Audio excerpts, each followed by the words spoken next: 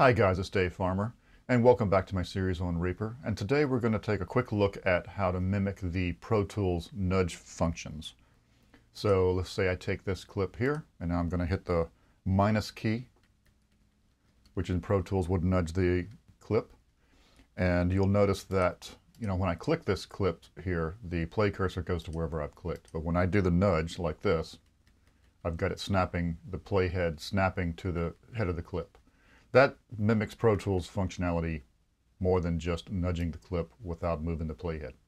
So let me just show you the actions real quick so you can set them up yourself. Go to Actions, Show Action List. I'll do Find Shortcut and type the minus key.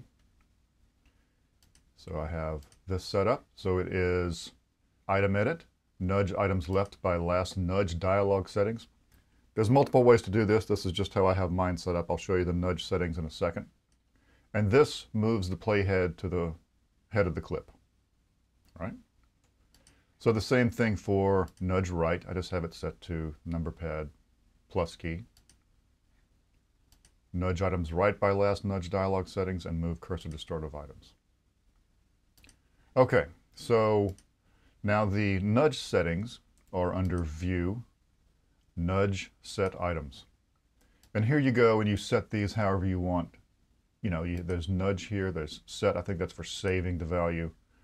Nudge position 1 frame. That's how I have mine set. But you can set yours however you like.